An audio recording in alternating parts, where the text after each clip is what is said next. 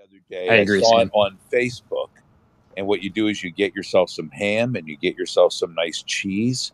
Not like just regular American cheese. Although I guess you could use that, but got like some Gouda and things of that sort. And you put the ham and the cheese down and slice it into like little strips. Then you take you can bread the chicken breast, and then you slice it down the center. By this point, it's looking really rude, but don't worry about that. You then stuff the chicken. You take the strips of ham and cheese and you put them in the slot of the chicken in the center. And then you get yourself some white sauce. Get yourself a nice Blanc sauce, and you pour that. I like the Parmesan Alfredo. You pour that over top of the cheese in that open wound of the chicken. Then you get yourself some Parmesan cheese and cover it all up, sprinkle it, put it in the oven, bake it on. Hey guys, welcome back to Binging with Stefan, where today we're going to be ending this joke before it's even started.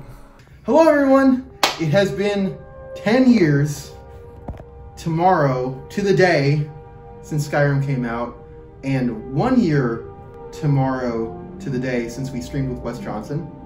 And on that day, a certain person by the name of Enthused Norseman asked him a question: what is your favorite chicken recipe? To which Wes gave this stunning answer.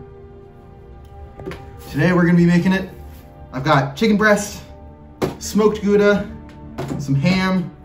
I got creamy basil Alfredo, some Panko breadcrumbs, eggs, salt, pepper, and then two of my favorite sides in Skyrim, the game. We've got grilled leeks, eventually going to be grilled, and garlic bread. We've got our leeks washed. We've got the water boiling, or about to boil, or just turn it on. Oven preheating for the garlic bread, and got this bad boy, the air fryer, for our chicken, which we are going to prep now. I'm trying to recreate this recipe as best as I can without looking for the original Facebook recipe. That's part of my challenge here.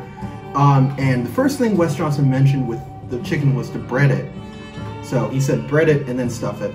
I'm pretty sure that was just an accident, because I can't think of a way to bread it and then stuff it, so I'm going to stuff it and then bread it. So I'm going to like partially butterfly this chicken. He did say this would look a little interesting. Thank you, Wes. And we're gonna do the same thing with the slightly bigger breast. We're gonna hope that stays together when I'm breading it. All right, time to stuff our chicken. He specifically said strips of cheese and ham, which is exactly what I'm doing. I'm just gonna be cutting this smoked Gouda into strips. Now we're slicing up the ham, same thing. I got about 7 slices of deli ham here. And I'm just slicing about the same. All right, it's time. As Wes said, we are going to place these things into the wound of the chicken. I don't really know what I'm doing here. I'm just going on instinct here. So I'm just placing some cheese and some ham into this crevice. There we go, a little sandwich. Don't do that. Don't do that at home. Final thing to add, we got some creamy basil Alfredo, which is kind of like a pesto Alfredo. It smells really good. I'm excited. He said just use your favorite white sauce. He said Parmesan Alfredo was his favorite. So I'm going with a little pesto Alfredo. The thing I am most worried about, which is breading this thing. So they're looking pretty dangerous right now. So we're just going to plonk it down into this flour that I've seasoned with salt and pepper. Whoa, stay in there, ham. There's got to be a way to do this better. I'm not sure, but we're gonna put that over to this thing now. Jesus, this is so messy. We're going to douse it in egg wash. I lost a piece of ham there, that's okay. And then, oh no, it's a piece of cheese. Well, that's okay. I'm gonna plonk it over on these Panko breadcrumbs, and everything's spilling out, so I gotta stuff it back in there, breadcrumbs and everything. Bon appetit. Stefan, why don't you just like have the chicken on the plate, take the flour and sprinkle the flour onto the chicken and not even pick up the chicken? It wouldn't be fun that way. Oh God. Oh Jesus. Hey. It's like that scene in Macbeth where he can't wash the blood off his hands. It is air frying time. These take about 20 minutes is what he said. I'm not confident in that number. 165 is the poultry temperature. So, yeah, get over here. Let the people see. Putting it in there. We're gonna do 20 minutes at 400.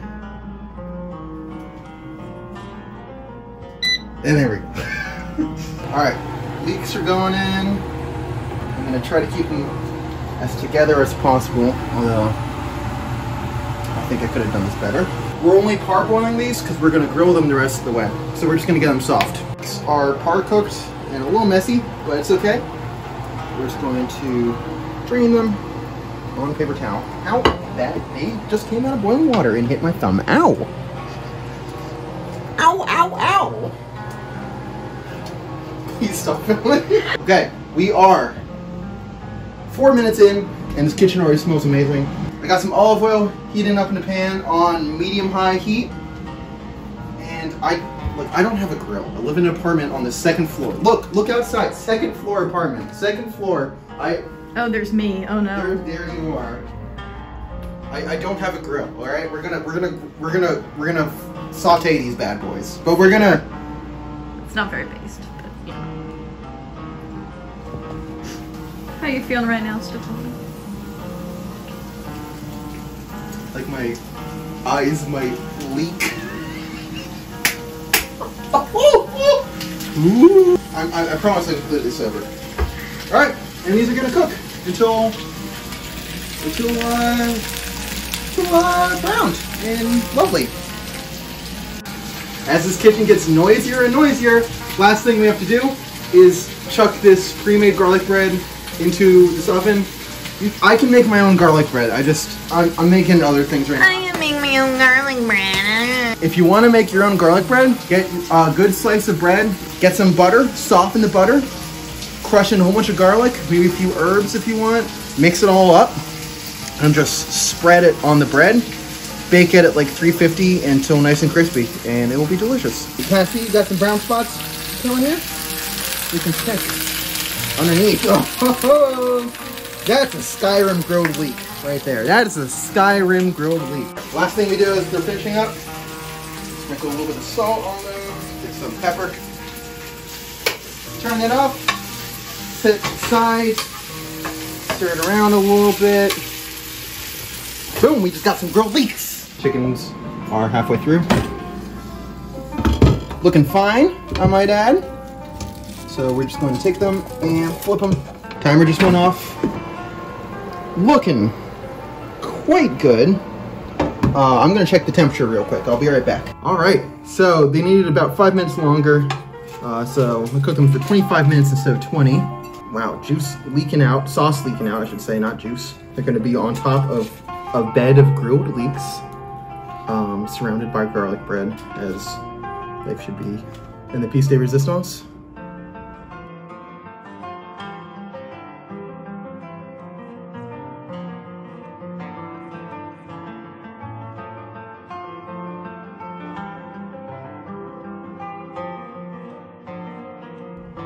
So, happy birthday, Skyrim. Thank you, Wes Johnson, for the recipe, and have a great day.